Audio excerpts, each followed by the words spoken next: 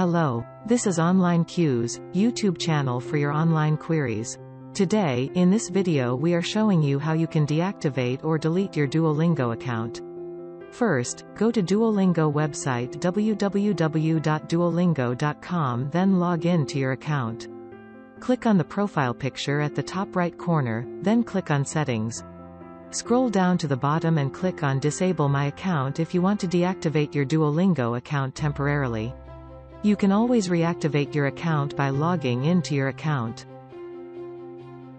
If you want to close your Duolingo account permanently, click on Delete My Account. Then click Erase Personal Data.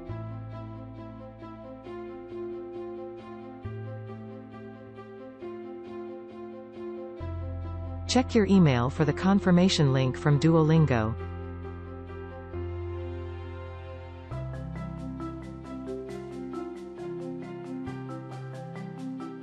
After you click on the link, your account will be scheduled to be deleted permanently after 25 days.